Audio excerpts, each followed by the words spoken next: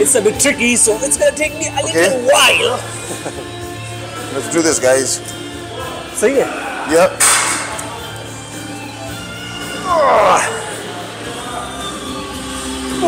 Oh yeah. इस exercise में और वो दूसरे ये किस चीज के लिए by the way?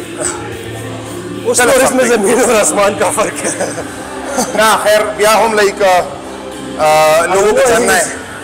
Far easier than that one, the conventional squats. हाँ, उसको तो देख के ही कुछ हो जाता है। लेकिन इसमें जो आपने अपने लेग्स के ऊपर जो फोर्स अप्लाई किया, जिस तरह आप चीखें मार रहे थे, तो everything was real? Really hitting the spot. I felt that way. And other than that, my heartbeat has spiked a lot. Okay. It means कि cardio के लिए भी best है. Did you enjoy this set? I loved it. Okay, thank you. ज़ने खलक में भी दा सोच कही चला कर दूसरा गड़बड़ लगे दी। अवल टावर लगा वेरिएशन हो खोदलो स्क्वाट्स वाला, उस पर के माता वो लगा बोलो। All these exercises are meant for your legs. और मैं हमेशा कहता हूँ कि लेग वर्कआउट को आपने कभी भी मिस नहीं करना, because if your lower body is weak तो फिर आपकी फाउंडेशन वीक होगी, and when your foundation is weak तो उसके ऊपर आप वो क्या कहते हैं बिल्डिंग नहीं बना सकते। तो we are doing something like that. अभी मजीद हमने करना है। This was for my inner thighs and front को हमने हिट किया है। We will do something for our hamstring as well. By the way hamstring के बारे में एक आपको टिप देना चाहता हूँ। If you are doing your leg workout, कभी भी अपने हैमस्ट्रिंग को मिस नहीं करना। उसका एक रीज़न है। रीज़न को हम यहाँ पे एक्सप्लेन नहीं करेंगे, इट्स वेरी साइंटिफिक। लेकिन एक एग्जांपल देता हूँ। आप फुटबॉलर्स को देखिए, उनके हैमस्ट्रिंग्स बड़े टाइट होते हैं। वो बहुत रिलीजियसली अपने हैमस्ट्रिंग्स को हिट करते हैं। क्यों? बिकॉज उनको रनिंग में, उनको परफॉर्मेंस में फिर इतना इशू नहीं होता। So make sure when you are doing your leg workout, do not miss your hamstrings. अब ये एक दूसरा हमारा एक दोस्त आया है। Please please come here. No no no no, ये शर्मीगी रोजे जैसे नहीं बोले भाईजान। दीपेश है का ना? How do you do? Nuruddin is a very Nuruddin is a very keen observer. And he's a very unique person in a sense that he, yeah, see, your minute. Okay, Nuruddin से हम एक सवाल करेंगे। Honestly speaking, मेरे जहन में ये सवाल अभी तक नहीं आया, so I haven't thought about it, but let's do this. सवाल खबर है गोल issue, just for 2-3 minutes, because हमारी एक्सरसाइज पाते रहे। आप कुछ सजेस्ट करना चाहेंगे प्लीज? रोज़ों में आपकी डाइट प्री वर्कआउट में और पोस्ट वर्कआउट में क्या आपके ख्याल में लेना चाहिए? प्री वर्कआउट की प्री अफ्तार में आप क्या लेते हैं? प्री अफ्तार में नहीं, अफ्तारी के बाद प्री वर्कआउट में। भाई तो आप अफ्तारी के कितने टाइम बाद एक्सरसाइज करते हैं? कम से कम 4 घंटे बाद। And why is that? अक्सर लोग जो है अगर 7 बजे अफ्तारी करके तो वो सीधा जो है जिम की तरफ आते हैं। दे और लाइक के मैं एक्सरसाइज नहीं कर सकता, I am feeling down. What do you think the reason can be? It's okay, ये अपनी मस्तियाँ करेगा बैकग्राउंड में, लेकिन इट्स अ सीरियस इशू। अक्सर खला कोई कहना चाहिए यार रोजमा दिन नबत जमान एक्सरसाइज नहीं की। क्या वो लिक्विड ज़्यादा ले लेते हैं या खाना ज़्यादा खा लेते हैं? अचानक शुगर ले लेते हैं, अचानक उसकी वजह से ब्लड शुगर लेवल ऊपर चले जाते हैं, उसकी वजह से भी होता है। मतलब डाउन हो जाता है, अचानक डाउन हो जाता है, या फूड बहुत ज़्यादा खा लेता है। तो लोग स्मॉल मील्स के साथ ये होता है कि स्मॉल मील लेते हैं, एनर्जी लेवल बरकरार रहती है। बहुत ज़्यादा खा लेते हैं तो इससे आपकी एनर्जी लेवल ड्रॉप हो जाती है जब बहुत ज़्यादा खा लेते हैं। ओके, नॉर्मली ये मसला होता है। तो मतलब थोड़ा सा टाइम देना चाहिए, ताकि आराम से। पहले तो ये कि अफ्तार फ़ौरन खाना नहीं चाहिए बहुत ज़्यादा। पहले आप लिक्विड लें, आप जो है हाइड्रेशन कर लें। आधे घंटे बाद वे प्रोटीन शेक ले सकते हैं इफ्तारी में? हाँ ले सकते हैं। ऑलराइट, थोड़ा सा आप टाइम दे दें बॉडी को ताकि हाइड्रेशन हो जाए। इसके बाद नमाज पढ़ें, उसके बाद वापस आ जाएँ, उसके बाद फिर 1 घंटे बाद खाना करें। और आप 2 घंटे बाद 3 घंटे बाद आप क्या कहते हैं फ्रीक्वेंसी के साथ मील्स लिया करें। और आपने फ्रीक्वेंसी की बात की, व्हाट अबाउट वर्कआउट? वर्कआउट में भी वही फ्रीक्वेंसी मेंटेन करनी चाहिए जो हम रमज़ान से पहले करते हैं। Usually I C you training your clients in a same way. मैंने कल आपको ऑब्जर्व किया, you guys were doing the same style of workout जो आप रमज़ान से पहले कर रहे थे। टाइम एक्सरसाइज होती है वो आपकी एनर्जी उतनी वापस आ जाती है। मतलब जब आप एक्सरसाइज करते हैं रमज़ान के बाद 4-5 घंटे बाद हम करते हैं, 6-7 घंटे बाद करते हैं। 6 बजे होते हैं तो 10 बजे एक्सरसाइज करते हैं। ओके, काफ़ी टाइम होता है उसमें आपकी एनर्जी लेवल वापस अपनी जगह पे आ जाती है। लेकिन अगर ये है कि कोई हीट हो तो डेफिनेटली उस लेवल की ट्रेनिंग नहीं कर सकते जो नॉर्मली हीट्स होते हैं। वो थोड़ा सा अगर आप मिड पे भी करते हैं तो कोई इशू नहीं है। थोड़ा सा अगर आप रमज़ान के महीने में थोड़ा सा डाउन कर लें इंटेंसिटी को, ओके, तो इसमें कोई बात नहीं है, आप कर सकते हैं। लेकिन अगर आप नॉर्मल एक्सरसाइज करते हैं जिस तरह जो नॉर्मल जिम कोर्स है तो वो आप कर सकते हैं सेम इंटेंसिटी के साथ जो हम कर सकते हैं। Alright, thank you, thank you. One last question, please, from my side. Give one tip to somebody who wants to eat at least 15 to 20 pakoras and doesn't want to gain weight. I think इसकी हंसी से आपको जवाब मिल गया कि नहीं? पर उनमें थिंग इज जिस तरह अवैस ने कहा कि मतलब क्या इसकी गुंजाइश है, तो फॉर मी गुंजाइश तो इसलिए है क्योंकि not because it's necessary but because Ramzan में माशाल्लाह से हम सब मुसलमान हैं, राइट? हाँ, हम मुसलमान हैं तो मतलब इसमें ऑब्वियसली इफ्तारी तक आपने कुछ नहीं खाया होता, तो डेफिनेटली आप किसी से एक्सपेक्ट नहीं कर सकते कि आप उसको कहें कि जी you should go for boiled chicken during Iftikhar, you know. मतलब इतनी तकलीफ हम अपने ऊपर अगर गुजारते हैं तो ये नहीं होना चाहिए। अगर कैलोरी डेफिसिट मेंटेन कर सकते हैं तो इज इट पॉसिबल कि पकोड़े भी खाएं और कैलोरी डेफिसिट भी हो और वेट भी ना बढ़े, राइट? आप ये कर सकते हैं कि फॉर एग्जांपल अगर प्रोलॉन्ग फास्टिंग कर सकते हैं इफ्तारी के बाद रात 12 बजे तक आपके पास विंडो है उसमें खा सकते हैं। आप उसमें बेशक खाएं। I thought you gonna say कि बाथरूम ज़्यादा जाया करें।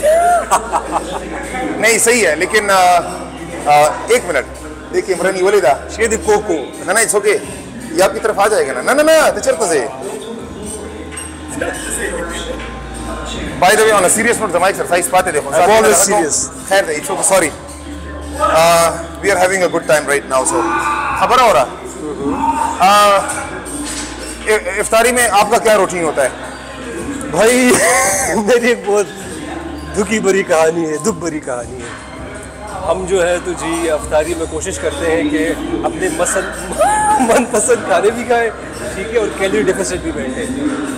तो एक आधा पकोड़ा हो गया, इसके अलावा एक ब्राउन ब्रेड स्लाइस, ठीक है, और उसके अलावा बॉइल्ड चिकपीस और एक लेकिन उसके अलावा उसके बाद you have to come to the gym, right? Of course I have to. I mean, Yeah. there's no question about it. I have You still eat all those calories, but you are coming to the gym. I have to make sure that I maintain the calorie deficit.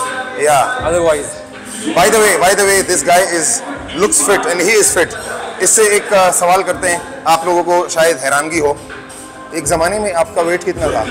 I mean, we have already made a video on that, but I'll remind Yeah. you, it was 116 or 17 kg. Just look at this guy holding 116 kg during high school. Long time ago. Hats off to you that you're still coming to the gym. Thank you. And it's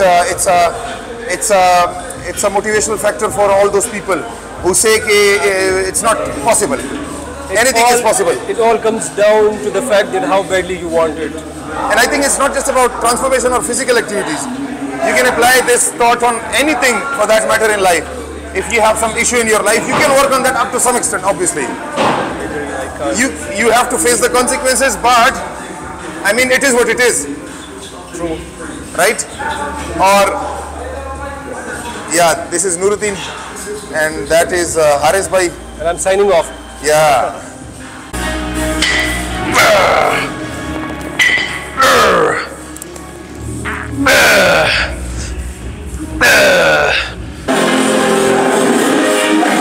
Haris भाई क्या लगा रहे हैं? Thighs. Thighs? हाँ। Thighs में कौन कौन से पार्ट्स? मैं तो आजकल सभी लगा रहा हूँ, इनर भी लगा रहा हूँ, फ्रंट भी लगा रहा हूँ। और लेकिन आज गर्मी का सीज़न है तो ज़्यादा नहीं हो, क्योंकि 5 एक्सरसाइज है। ये आउटर स्क्वाट जो है ना, इसको मैं लगाया था सर्दियों में, अभी नहीं हो सकता क्योंकि वैसे भी जो है ना गर्मी है। दूसरी है I am like going 5 exercise of front end rare. ये आपका हमारे लोगों के बारे में क्या ख्याल है? कुछ हमारे अक्सर लोग जो है लेग्स स्किप करते हैं, ये सच्ची बात है कि नहीं? जो एक चीज़ है ना, मिसाल है ना सिंपल, जिस बिल्डिंग का बेस ख़राब हो उसके ऊपर तो अगर एक फ्लोर भी आप डाल दोगे वो गिर जाएगा। ओके, तो same thing with humans, if your lower body is not strong enough, not only in this like young generation's time, it will affect you badly, but it will affect you after like 15-20 years. कि अगर आप 20 या 25 साल बाद अल्लाह अगर आपको उम्र दे, क्योंकि इंसान के बॉडी में एक इस तरह मशीन, एक इस तरह सिस्टम है कि वो जवानी में इंसान जो भी जितना फैट्स या जंक फूड का है वो उसको ऑब्जर्व करता है, डाइजेस्ट करता है, उसको नहीं रहने दिया बॉडी में। लेकिन with the passage of as वो कमज़ोर हो जाएगा। यही सिंपल थिंग है कि भाई आप देखते हैं मेजॉरिटी लोग जो 40 प्लस होते हैं उसके जो फैट्स ज़्यादा होते हैं। क्यों? क्योंकि डाइजेशन उसका जो है ना बहुत कमज़ोर होता है। तो उस टाइम अगर आपका वेट ज़्यादा हो जाए और आपकी लोअर बॉडी जो है ना कमज़ोर है तो आपके घुटनों में और आपकी कमर में पेन होता है। वाह, हाँ, इसीलिए it's better to build it in this time rather than regret it. Then you get the reward later. Yeah. Thank you.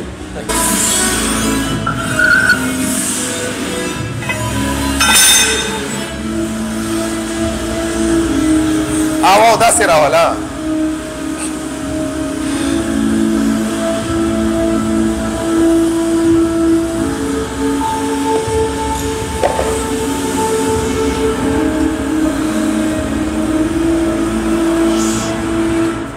وختي څه خبره کوله چې هغه دی ځینې خلکو سره پیسې شته خو نه ورکوي. څه وایي موږ سره ډسکاونټ وکړه؟ هسې داسې کس ته ورته څه وایي چې تا ته پته وي چې یار دې کس سره پیسې هم شته دی ورکولی شي، نو ته به ورته څه وایې؟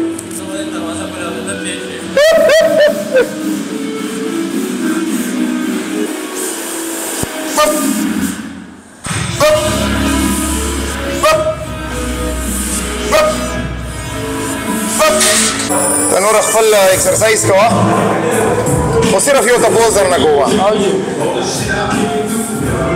تاسو جیم ته ولې راځئ؟ ویټ لاس. او اوسه پورې تاسو چې څومره ورځې جیم ته راغلي یې 1 month شو، څه فایدې شته؟ خوند یې شته؟ بالکل. او لکه تاسو ته چا ویلي وو چې ویټ لاس وکړه که نه په خپله مو ذهن ته راویستل چې یار خپل تاسو ځان ته موټیویشن ورکړو؟ بالکل چې ویټ لوز شي چې لږ ښه شو. ماشاءالله. او څه امپروومنټ راغلی تاسو ته ښکاري؟ لږ ډېر راغلی. alright. دا کلیپ چې دی که نه د هغه خلکو دپاره یو موټیویشن دی. ښه جي. څوک چې وایي چې یار زما سره ټایم نشته یا ماړه دومره ضروري نه دی، تاسو په خپل ځان کار کوئ نو دا ډېره غټه خبره ده. بالکل. او 2-3 میاشتې چې کله تېرې شي که نه نو خلکو ته کیدای شي بیا پته ولګي چې هلکه خامخا فرق پروزي چې سړی ورسره اکټیف هم شي. او تاسو ینګسټرز ته خپل ایج والا خلکو ته څه میسج ورکول غواړئ چې یار دا ورکول غواړو چې هر څوک راځي خپل هیلث هم ښه کېږي، ورسره سړی اکټیف کېږي او یو حساب سره ټایم هم پاس شي. یس تھینک یو हाँ सही. अबे जरा सा कसेट लगे.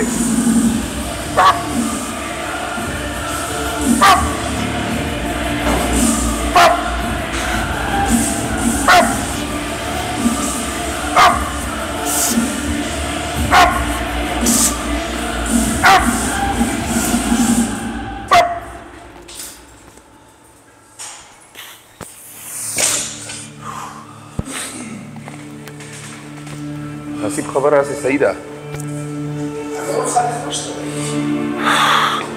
هفته په ورځ څوک راځي هفته په ورځ خلک ځان پټوي د لیګز نه او د هغه نه ویکینډ نه ریسټ کوي خلک ریسټ پکار دی لږ مطلب آل ویک دبا کې دوی ایکسرسایز وکړي بیا وایي چې یار مونږ لږ ریسټ وکړو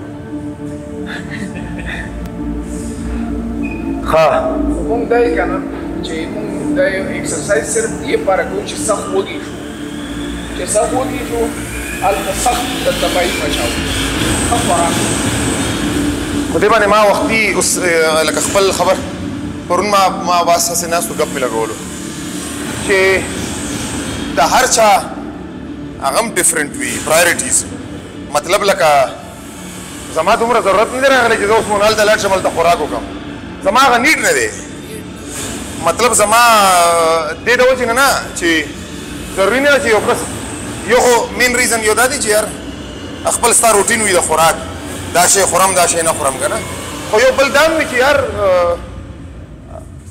ډېر ریزنز دي مطلب یو ریزن دا دی چې یار چا سره پیسې نه چې یار پیسې بچ کړم ولې په هر خوراک وکړم کور کې به وکړم یو خو ضروري نه ده چې صرف دا ریزن وي یو دا هم وي چې یار چا له چې زه څه بهر مطلب بس کور خوراک مې صحیح دی که نه یا خپل میل چې ځان له جوړ کړم مطلب زما دا دومره ضرورت نه دی چې زه به خامخا بهر ځم سوشلایزیشن به کوم ان د فارم اف ایټینګ آوټ خو بس خبره دا که نه چې کوم هلته هغه چیز والا آملیټ جوړ کومې پانچې جوړي کومې چولې کوم حلیمي کوم نان کوم پراټې کوم حلوا پوري اګریډ پوه شوې او هغې نه پس 3-4 پیسه چیز کیک 5-6 چیز کیک زما ډېر خوښ وي مزېداري چیز کیک چیز کیک ورکوي چې څومره خورې خوره نه لکه پراپر چیز کیک څنګه جانس ډیلی اسلام آباد ډیلي نه ښه دی ها دوی نه ښه ورکوي رښتا او نه دا پوینټ ته صحیح دی چې لکه ټیسټ وایز خوراک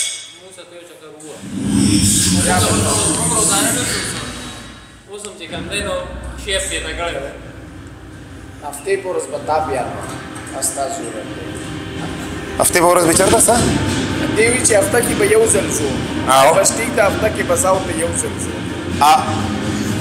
او هغې نه علاوه مطلب دا نه چې زه به یو ځل ځم بندہ ہوگا اس کی جیب میں آئی فون 15 ہوگا لیکن when it comes to fitness تو وہ کہتے ہیں یار مونږ ذرا ډسکاؤنټ وکړه حالانکه هم مالدار کس پي داسې کس ته به ته څه دی اباس خو وختي راله جواب راکړو یاره پرایورټیز مین مسله پرایورټیز ده که نه او خلکو هیلث پرایورټیز بالکل پرایورټیز کې هیلث بالکل لاندې ایښی دی نه پرایورټیز کوي خو د دې ریزن څه دی چې پرایورټایز کوي خدای مو پوهې که نو نه ټیک دا شو به ورته وویل چې خدای مو پوهې که او خو دلته خلک هیلث ولې نه پرایورټایز کوي ولې دې شي له دومره توجه نه ورکوي څومره چې نور څیزونو له ورکوي څه نه څه ریزن خو به وي که نه پته نشته چې څه ریزن دی دې باندې والله څه وایم په دې باندې سوچ پکار دی چې ولې حالانکه چې وګورئ زمونږ په معاشره کې بیماریانې زیاتې دي او هر دویم کس چې دی